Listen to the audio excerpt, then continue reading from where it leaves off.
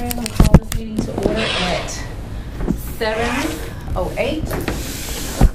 Present are Christine Ressler, Leslie Jones, Brittany Morrison, and guests include Mark Johnson. Very well done.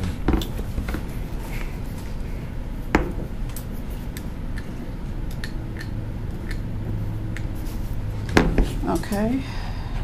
We don't have any comments from the public, so we could go ahead with old business. There is none. And then on to new business. Anybody have any questions on the bills?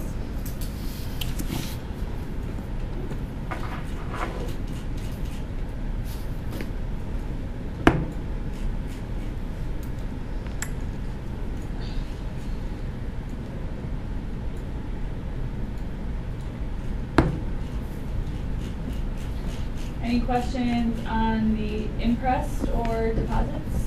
Nope. Mm-mm. CDS payables?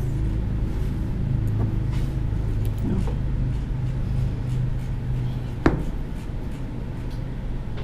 All right, well, our first new action item is going to be our tentative budget for the district.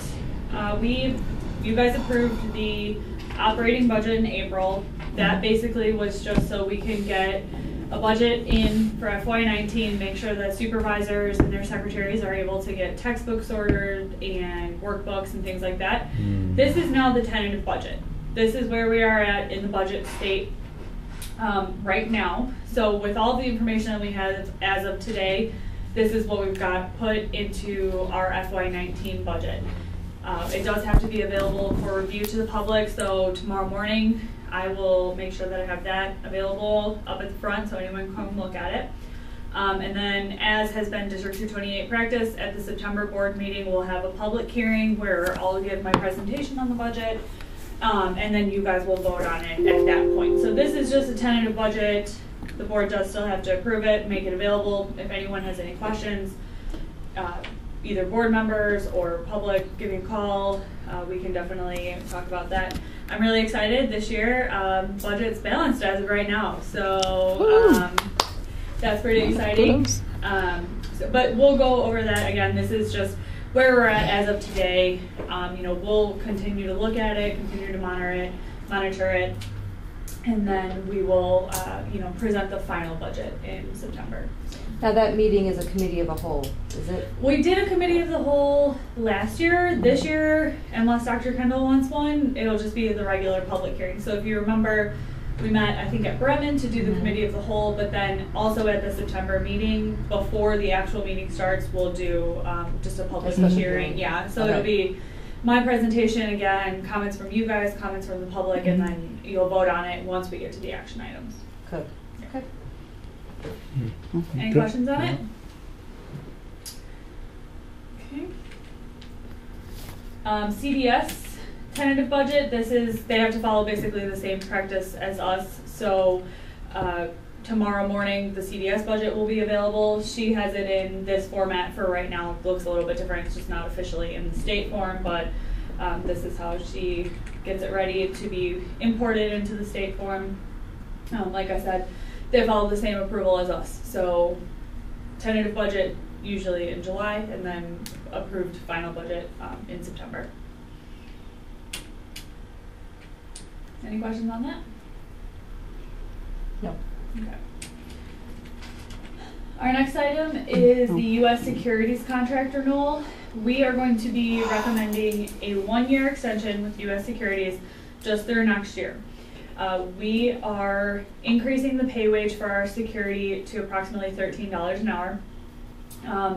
Last year was $2.31 less for our bill rate, but we do believe that this increase in our bill rate is warranted. We've kind of had a lot of turnover with our securities in the district, our security officers, so we think giving them this increase will help eliminate that, maybe get us a more stable security staff in our buildings, get us higher caliber security and just a better security team, basically. So we had my understanding, we have a contract with them to 2019. We have a contract that officially ended June 30th. Now we're going to be recommending a 1-year extension through June 30, 2019. Okay. Right. So we think by them having the salary, we're going to keep the same people but just give them more money, or? Well, right now we do have a lot of turnover. So we're losing security officers to companies that are paying more for their security officers.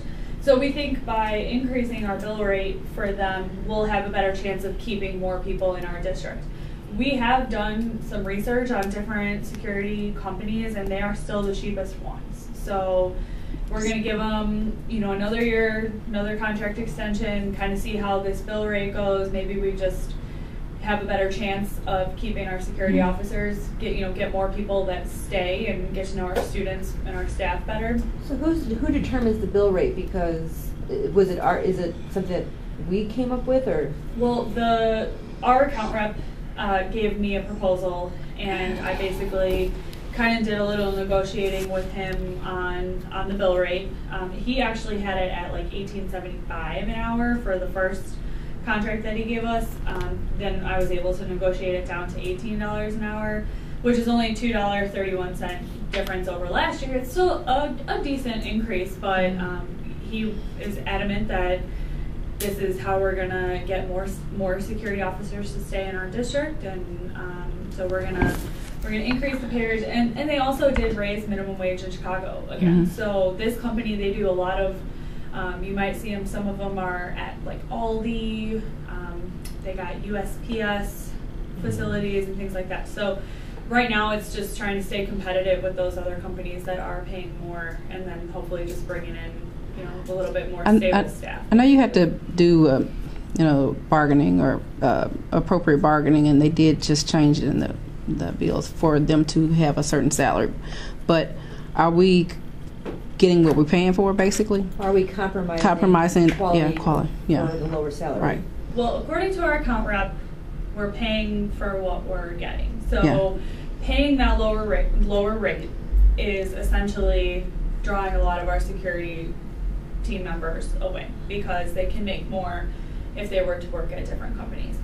According to our account rep, he said, increase the pay, meet the minimum wage requirements that are in Chicago right now, and he thinks that it'll definitely provide us a higher caliber security team. Isn't this something I would expect them to filter out and take care of for us? Like, why is it on us to negotiate that when that's something that I think when it comes down to it, they do, and they actually are pretty good about getting in contact with us if any of our school administrators have a problem with a security officer. We go to our account rep to basically say to him, we've got an issue with this person. Now they are claiming that we're paying them so low that they don't want to stay with us.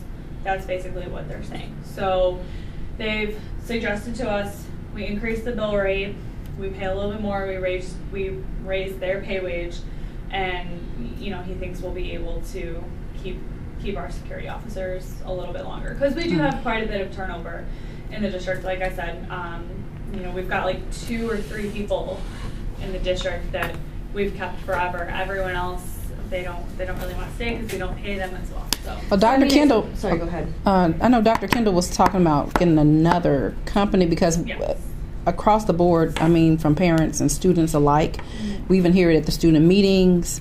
We heard it from different personnel that this company is not filtering out good quality, and we were looking at going to maybe getting our own or going another route as far as security, because this is not working for us at all. We did explore some other companies. From what I can tell, I've spoken with a couple of other business managers at different districts. They the average is 5. So that's what I've heard a lot. We've got 5 security officers. They usually get 3 that they really like, 1 that's okay, and 1 that they don't really like. So we have been exploring other companies. Again, they are still, even with this pay raise, they are still the most affordable company. Now, we've kind of heard, we did discuss with our building principals kind of where they were at with the company. Some of our principals have said, you know, no, they're fine. You know, we get along with them just fine. So it all depends on the personnel. I will say the other thing that we are adding next year with this contract will be an account manager who's going to oversee all of the security in the district. So one person will float from building to monitor our security guards. The other thing that they've mentioned, especially with this new account manager, is an increased training program, basically. So from what I understand, each of our security officers does go through a training, but now we're going to add another site supervisor and another account manager. These two people will be basically in charge of, here's your team, you'll oversee it, you'll manage the training for it, and then communicate with the building administration as to how they're thinking it's going, what do they want changed, what do they want kept the same, basically. So given the climate today with security and just a lot of the unfortunate situations that we're seeing around school districts and anything like that, I think the comment that alarms me is you pay what you get for. Right. So what am I getting? Right. You know, are you going to jump in front of a bullet for my kid, or are you going to, walk back because you're not getting paid enough, to stop a fight because you don't want to get yourself injured or something like that. Like, I guess I want to understand better, what does that mean then? What are we paying for? Because like I said, at the end of the day, I don't want to compromise the student safety or the quality of security guards because of this pay differentiation. And then on top of that, if we've got concerns about the quality that we're getting today, that now we've got to send a babysitter to all 4 schools to make sure they're doing their job, I'd rather just get a different company altogether. Right, and I totally agree with you. That was my whole concern as well. We want to make sure we're getting the best security officers that we can, especially like you said with the climate of school security just in general. Yeah. I will say, I think, so we do have police officers in each of our buildings as well. Those police officers are armed and they are basically off-duty cops from that city. So as far as differentiating their roles and their duties, I'm not so sure I'm comfortable. I can tell you what I think, but I don't know for sure. If you don't have it today, that's fine. Yeah, no, I can totally, talk to Dr. Kendall. I don't want to say this is exactly what they're supposed to do in this situation. I'm not really sure, because I know that we do have the police officers and they are the ones that are armed and they're off-duty cops, basically. I will say I know a lot of our security officers, if you'll notice, like if you go into Bremen, they have someone who mans the door, who make sure that they're checking IDs and things like that. Other security guards I've seen monitor the hallways, make sure that there's no issues in between passing periods and during lunches and things like that. Now, as far as jumping in front of a bullet for them, I don't know if I'm comfortable answering that, but we can definitely find out. The police officers I don't have a problem with, because I know of them, and I know they've always had great reputation. We've given them awards for their services, and I know I think I know their caliber, and I feel comfortable with the police officers. But the thing is, the backup safety, and also the question is, how much are we paying for this person to go